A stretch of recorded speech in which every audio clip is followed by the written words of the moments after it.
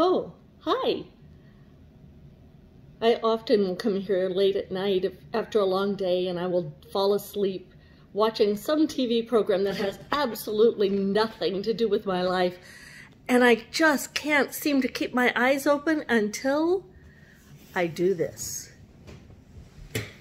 As soon as I sit up and get ready to go to bed, I am wide awake. Everything suddenly is back in my mind, all the things that have happened during that day and all the things I need to do for the next.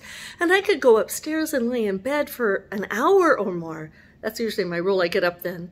So I decided I would find out if it was just me. And what surprised me was, as I was thinking about this, my children were talking about one of their kids who was having trouble sleeping.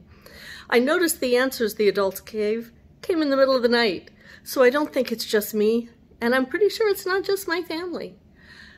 So what I want you to think about is how we could do more to get rest that God tells us we need.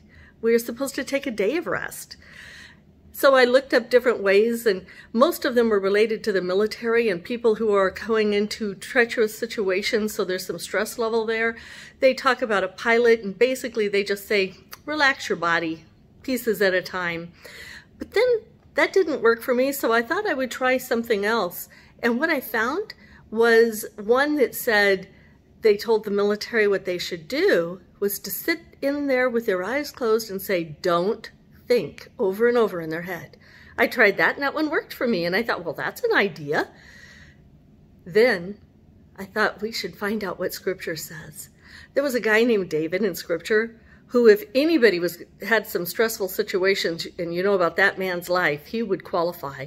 And so today I want to give you a gift of how David found ways to rest in the Lord, and so you can have that gift of rest in your life.